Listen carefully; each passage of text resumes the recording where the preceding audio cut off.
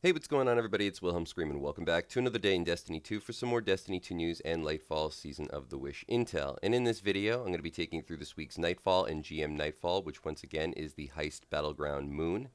If you can complete this strike, there is a very good chance that you will be earning yourself the Undercurrent grenade launcher, which is heavily sought after. And of course, if you can complete this at the GM difficulty with a platinum score, you will guarantee yourself the Adept version of this week's Nightfall weapon.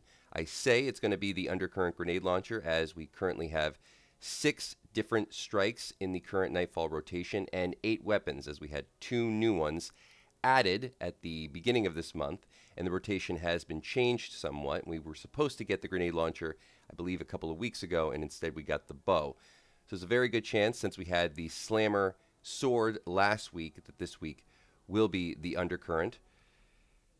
If you are trying to do this as a solo player, there's plenty of glitches, tips, and tricks that you're probably going to want to know, and especially if you're doing this in a group, a lot of these things will also come in very handy. Today is also the second live stream for Into Light, so I suggest if you're not watching this video, maybe head over to the Bungie live stream and check it out, as it looks like it's going to be excellent and certainly a much needed update to the game, as we are starved for content at the moment. The first major glitch that I wanted to share with everybody, and this is very good for solo players, specifically hunters, which are probably going to be the go-to solo class. In the very first room, where you have to protect your ghost, there is a way to jump up on the roof of this room and avoid all the damage from down beneath. Nothing will bleed through the floor, and you can just take your time in that section. Probably the go-to, as I said, for solo players specifically. If you're in a group, you will need, of course, a Well of Radiance Warlock for the other strat, which is to hold the entrance area. You can always retreat back through the entrance if the ads start to rush you, as they will not actually follow you through the entrance door. Or, if you want to do these things a little bit faster, you can go to the opposite side of the room. Again, you will need a Well of Radiance Warlock, and set up base behind these 2 boxes, which will put you more into the action. It's also a better vantage point to take out the champions as they enter, but you will be getting rushed a lot more, and there's no area to really retreat to. So make sure, if you're using that strat, that you are prepared to face a lot more ads and just a lot more fire overall. For the next area, where you're going to have to use the lasers to take out the runes so that you can enter the boss room, this is another spot where a Invis Hunter is going to really come in handy. So for you solo players, this is going to be the spot where you will definitely shine out the most. The first laser can be acquired from the top of the door, and you can usually take out 2.5 runes if you do it right. I would suggest fanning the trigger versus holding down the laser. That'll get you more bang for the buck. But you're going to need to make a move either to the left or the right, of course, in order to get a second laser. Like I said, you should be able to do this with 2. So Invis Hunters, that's where you're going to be really the most sought after. And remember that if you can complete that in a 2-minute period, or a 3-minute period actually, you will earn yourself another round of heavy ammo. So make sure that you use your heavy ammo if you are trying to protect one of your teammates in that section. Or if you're a solo player, just make sure that you know that you can use your heavy up. You will get more.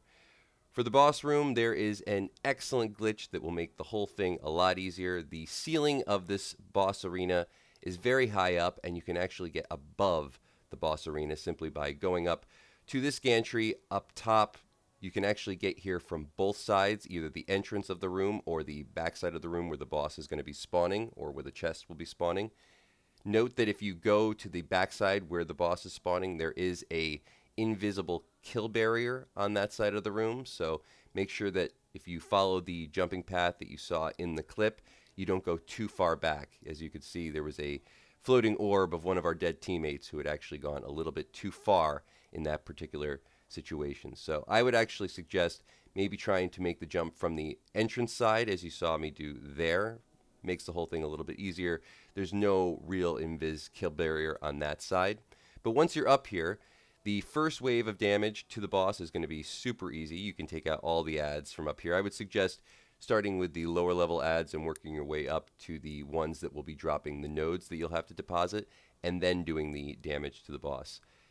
Again, the first phase of damage is going to be the easiest. It's going to be when you have to go back down to the bottom and deposit the nodes, in order to trigger the second phase of damage on the boss, that it's going to be more difficult. So again, hunters with invis are really going to be the standouts in that particular scenario. But if you're a solo player playing on a different class, like Warlock, again, Well of Radiance is going to come in very handy. I would just suggest planting your Well of Radiance right near where you're going to need to deposit the orbs, and then maybe retreating back towards the room so that you can at least have the cover of your Well of Radiance, or if you're on a Titan, maybe a bubble would also work in this particular situation.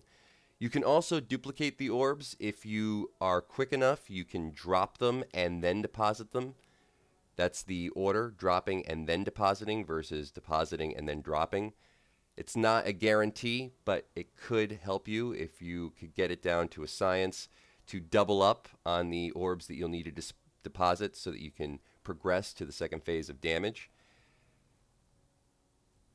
But once you get that done, as you could say, I retreat back up to the top and you can do the second phase of boss damage. Should make this whole thing really easy.